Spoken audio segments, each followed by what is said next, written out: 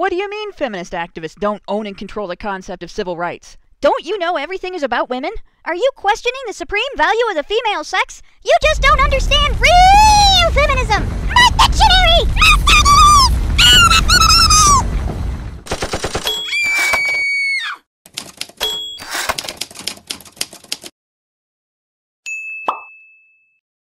Over the last several weeks of our accountability series, we've been examining the list of talking points given on the website for the Women's March. Fifth on that list is civil rights.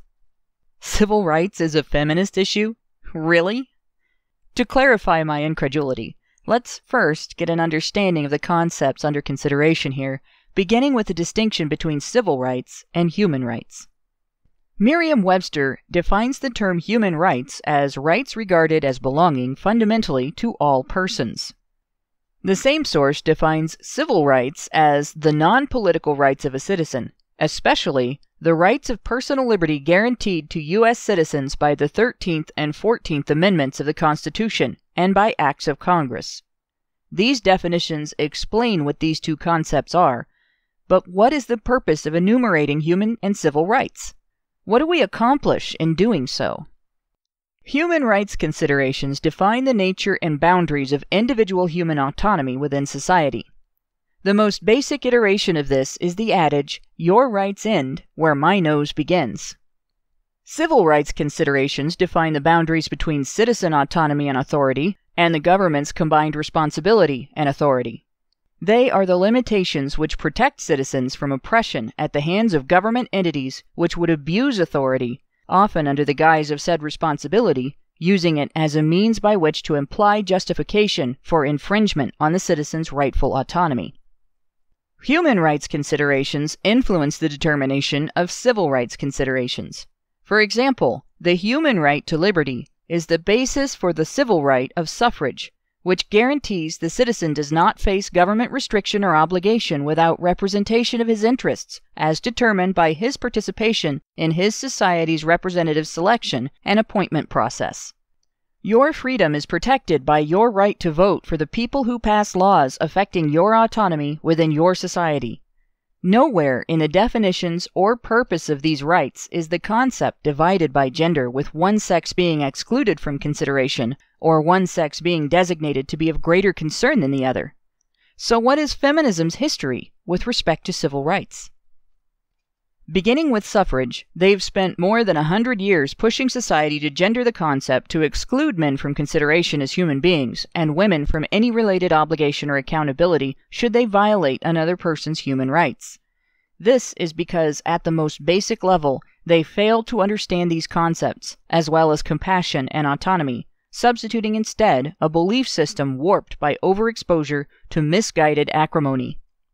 They begin by deeming women as a demographic, a victim class, in relation to men as a demographic. They then define autonomy, compassion, and civil and human rights considerations as a zero-sum game between the sexes, as if one's autonomy enslaves the other, compassion for one necessitates callousness toward the other, and recognition of the rights of one relies on infringement against those of the other. They then treat the sacrifice of men's rights and autonomy in the name of compassion for and protection of women's rights and autonomy as a form of reparations for said victimization. This enables them to ignore the injustice of demographic-based exclusion of men from human rights activism. For decades, suffrage history has been presented as if, before suffragette agitation, no women could vote, and at the very least, all white men could. As it turns out, that narrative is false. When the UK suffragettes began agitating, about 1 in 4 UK men could vote.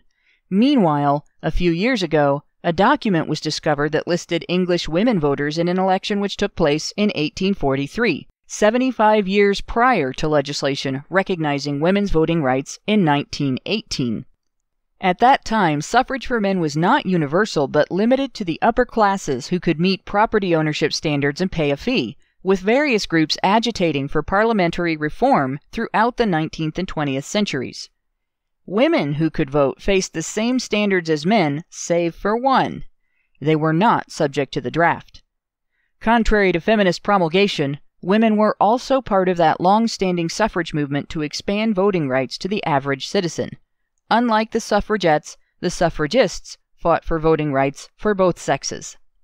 In the U.S., voting rights evolved during colonial times, with voting largely governed by the same standards as England for obvious reasons. And women were not universally barred from voting, as we're told. Even after the U.S. became a nation, voting rights continued to evolve throughout the 19th century, with states slowly letting go of property ownership requirements over the course of decades. There were laws barring certain ethnic backgrounds from citizenship, and therefore voting rights, and various stipulations including Jim Crow laws and poll taxes, which prevented the vast majority of American minorities of either sex from voting until their rights were guaranteed under the Voting Rights Act of 1965. That's 45 years after wealthy white women nagged and terrorized legislators into securing theirs, using arguments that included opposition to the recognition of minority men's suffrage. But hey, after that they started to take a more even approach, right? How about we go ask good old due process? Throughout their history, feminists have treated the civil right of due process not as a fundamental part of the citizen's protection against government abuse of authority, but as a barrier to women's legal interests. They have exploited traditional gender roles and stereotypes to criminalize being the male subject of a woman's regret, right down to demonizing men's presumption of female agency in the context of sexual interaction. Step by step, they've chipped away at various aspects of due process in intimate partner and sexual violence cases. Exclusion of exculpatory evidence, overriding the right to confront one's accuser, flipping the approach from innocent until proven guilty to guilty until proven innocent, demanding criminal culpability be arbitrated by civil courts at lower standards of evidence. Feminists have fought tooth and nail against civil rights in these cases, with disastrous results, as the Innocence Project can tell you. Or, ask Georgia's state legislature and you'll learn that feminists have even gone so far as to oppose legislation that would mandate the handling of criminal sexual assault allegations by police instead of civilian investigators. Several states where the National Organization for Women has torpedoed equally shared parenting bills can attest to the fact that they have vehemently opposed efforts to prevent the unfounded presumption of guilt as domestic violence perpetrators from being used against fathers in child custody cases. Certainly, we can't admit that men have as much right to fair treatment in any courtroom as women do, can we? And it's not like those relationships are important, is it? Just because there's no evidence to back the accusation doesn't mean children shouldn't be denied the benefit of their father's mentoring. Right, feminists? As we discussed in the Accountability Gap series episodes on gender disparity in criminal court, this has led not only to a gender disparity in rates of violent crime arrests and everything that follows, but has exacerbated racial disparities in those areas. It has also opened the door for the state to excuse infringing in those same areas of due process in other areas of criminal law. And while there is not a direct causative relationship, there are areas of infringement that have occurred concurrently with those lobbied for by feminists. For instance, in prescription drug cases, the state can ignore your otherwise federally protected medical privacy rights. And in all drug cases, your bodily autonomy rights are completely ignored. Your right to the presumption of innocence gets brutally shoved aside when the IRS wants to confiscate your personal property in the midst of a tax dispute before it's ever proved that you are guilty of anything. These infringements are egregious enough that any civil rights movement worth its salt should be demanding reforms to rein in the agencies involved. But instead, feminists have fought to exploit the power of federal law to facilitate such violations in cases where government is involved in conflict between a man and a woman. But at least feminists, being the political activists that they are, recognize the fundamental value of freedom of speech, right? After all, that is part of the foundation of all civil rights. Without it, there is no right to criticize one's government and therefore no right to lobby for government reform, no freedom of the press, not even a right to public assembly, regardless of how peacefully you do it. And don't even think about freedom of religion because without the right to free speech, there's a big hole in protection of that right. So of course, feminists being first-rate civil rights activists would fully support freedom of speech, don't you think? No. Groups like Women Action Media, Crash Override, and Feminist Frequency have spent the last few years viciously attacking the concept of free speech. They start with, as I described earlier, that failure to understand compassion, autonomy, accountability, and rights, followed up by their zero-sum view of these concepts. Then, they deem their viewpoint the only possible manifestation of compassion for women, and the only valid characterization of men. They treat any alternative viewpoint as an offense against women as a demographic and a victim class, rather than an idea to openly, honestly evaluate and criticize. They equate their own aversion to criticism of their assertions with injurious attack, then treat disagreement with their viewpoint as an act of violent aggression by whoever expresses it. When one of their fellow believers chooses to remain silent rather than test their beliefs in open debate, feminists ignore the independent choice of that individual and treat the criticism they're avoiding as suppression of their speech. It is on this basis that they demand suppression of political speech with which they disagree.